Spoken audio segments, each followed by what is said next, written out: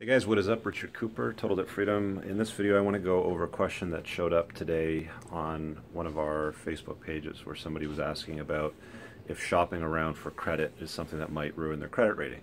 And the answer is yes, it is correct and true. So if you were to go to I'm looking at the window at a Kia dealership, let's say, and they declined you for your application for the vehicle, and then you went to the Ford dealership and then the Chevy dealership and then the Dodge dealership, it's going to lower your credit score. If you take a number of hits on your credit report within a short period of time, it does lower your credit score.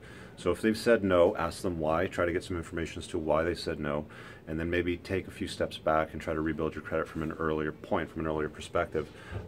Shopping for a mortgage, maybe try for a car loan. Shopping for a car, maybe shop for a secured credit card. You know, start a little bit lower, a little bit smaller, and then go from there. And then once your credit score is rebuilt and gone a little higher, then that's when you can go looking for a car. Then that's when you can go looking for a mortgage.